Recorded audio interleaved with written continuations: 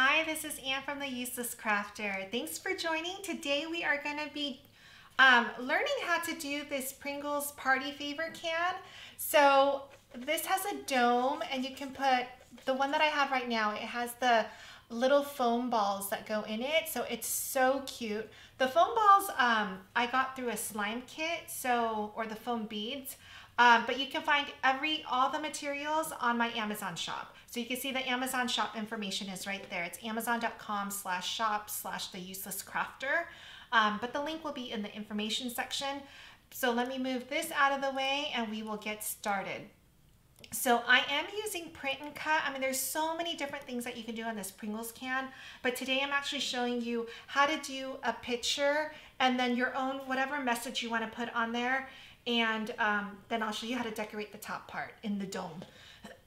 Excuse me. So, all right, so let's get started here. Let me just erase this. All right, so the basics. I do have the video on the basics, but what you need is you need a rectangular strip. That is for this top one. And the reason why is it's longer because it sticks out a little bit. It's wrapping around the dome. And you want it 1/2 inch because you want to cover where all your glue and your seams are, okay?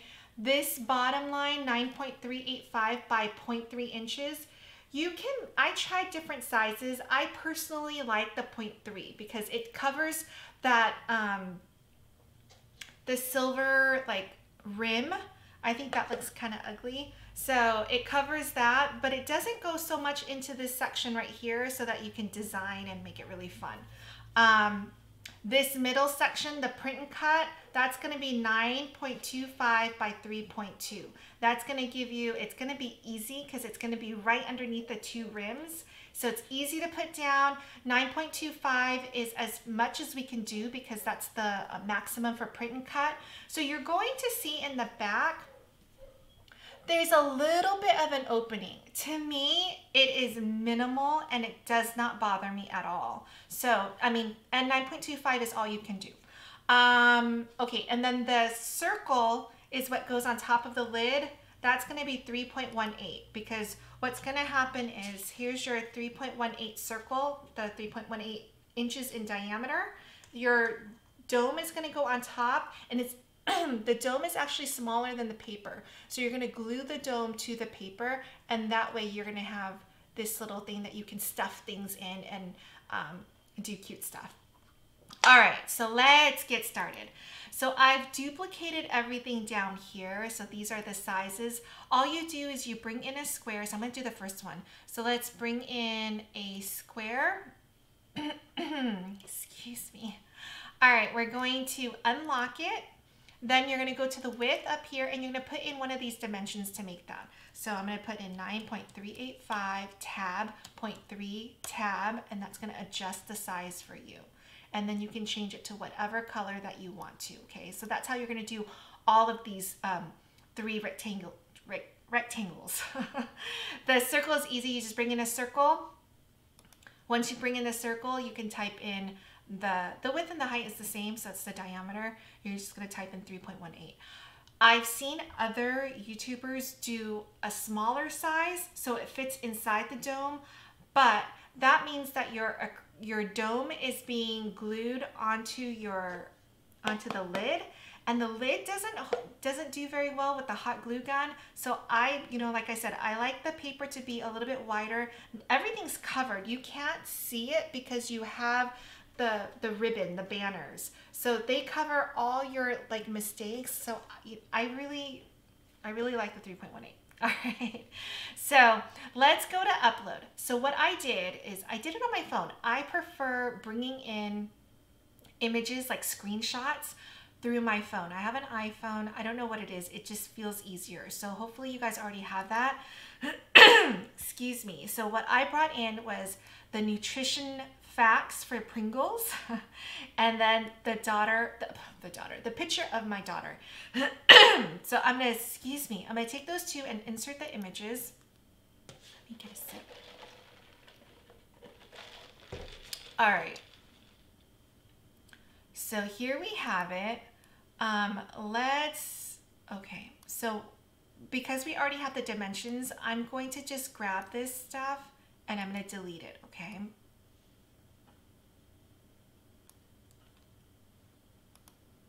I'm going to delete the words. Inside the dome, you have a height limitation. I think the height is a bigger limitation than the diameter. So obviously our circle was 3.18. So you're going to want to go less than 3 inches, right? Because it's going to be inside the paper, inside the dome. But really you don't want to go more than 1.5 inches high. Otherwise the dome is going to push down on your, whatever you end up doing in there. All right, so I'm going to get rid of that. Okay, so these are our pieces, right? You're gonna make them whatever color you want to. In this case, I'm gonna make it match my stuff so that it's easy for us to distinguish, right? So this is white glitter. These two are a light blue. All right, so now let's deal with this container label. So this is as much as I could clean up. So what I wanna do is I'm gonna bring in a square and basically slice out my label, okay? So I'm gonna put it right here, that's my label. I'm gonna unlock it and then go to until I see the label, right? I'm gonna grab these two items and I'm gonna slice. So I basically, by slicing, I'm cutting this little rectangle out of my image. So see, I got rid of the junk, right? And I'm left with a pretty good label. I can make it bigger so you can see what's left. I mean, I would want to cut this down in size. So you could take the same rectangle and make it big and cut, oops, I need to unlock it, and make it just slightly bigger than our image. And so now I'm gonna grab these two again and slice. And so this time you're gonna see I have a much tighter cut of my label. So I'm gonna get rid of this. Here's my, so you can get rid of this. Okay, so you can see 1 ounce, servings per container, 28.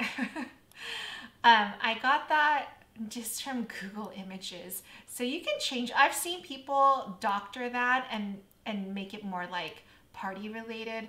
So, instead of total fat, it was total laughs and total giggles and I don't know, like that kind of stuff. But if you want to change this, you could put to like Pringles so people know it's Pringles on the inside. All right, let's talk about this picture though. So here's my daughter, right? I know this thing is, the height is 3.2. So what I did was I went and got a star. Let me see, star circle. And let's hope I can find the same one. It's on a different project, so I should have gotten the image number before. But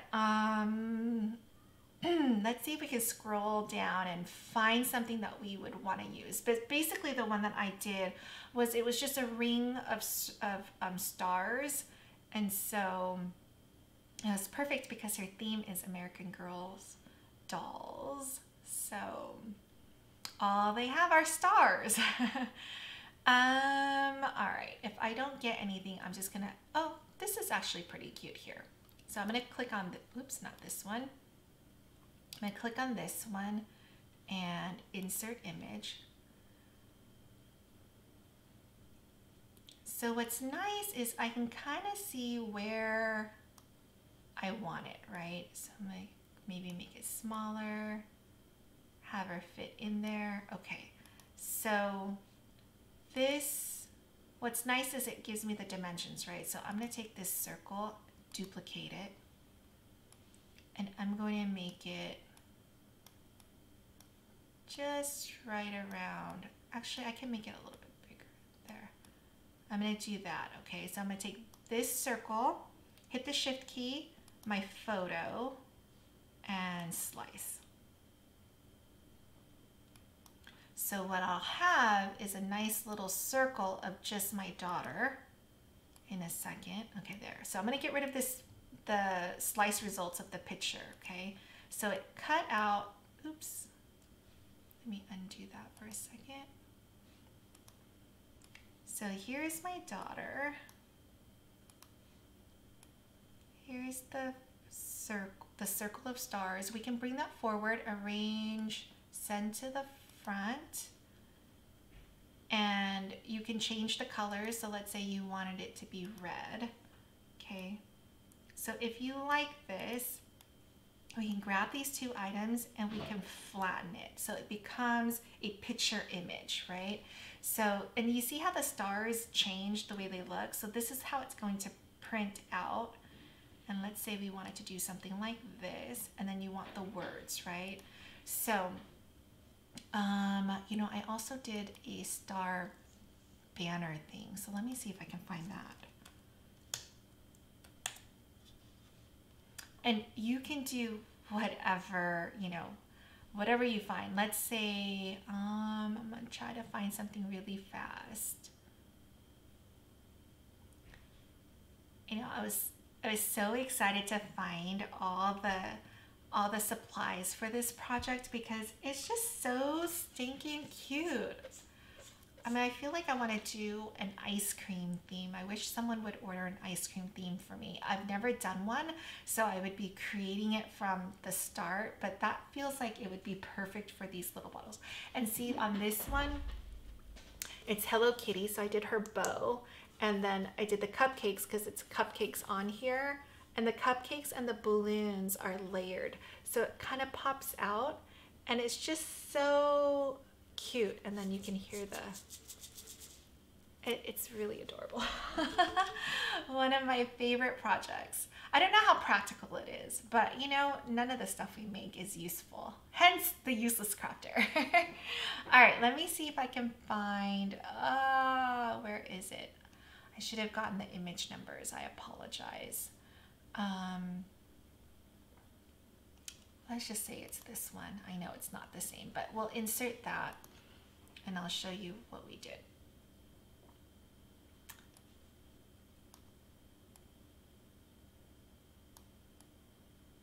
Now remember, this could be a little bit over because it's gonna wrap around. So we're not gonna see this when we wrap it around, right? So kind of think of what you want right front and center.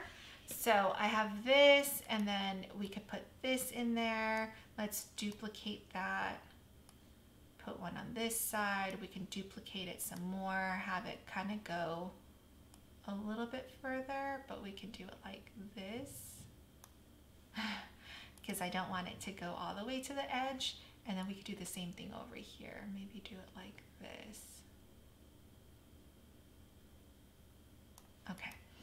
Then whenever you like something with print and cut, I would just grab it and flatten so it becomes part of the image. And then now we're going to add the words. So just keep in mind though, because this is going to come down a little bit. Let me bring that to the front. I mean, you have control over where you put this, so this can go up higher, but just know you can't go all the way to the edge with your writing because it's going to be covered a little bit up here, and then also down here, arrange them to the front so you can kind of see it. It's going to border it like this. So just make sure that you keep your wording kind of closer to your picture. Okay, so now with the text. So what I did with the text was I said, thank you. So wrapping up, and then for coming down here. So I'm going to separate it. Thank you. And of course, make it smaller. So make it kind of appropriate to the size of everything else, right? And then go to curve, and you can curve it like so. Oops.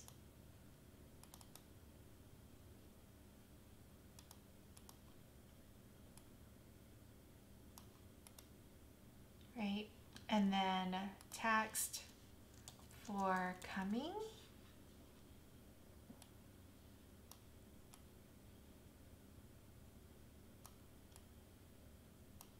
And then we're going to go to curve and curve the other way, curve up. Right, so it could be something like this.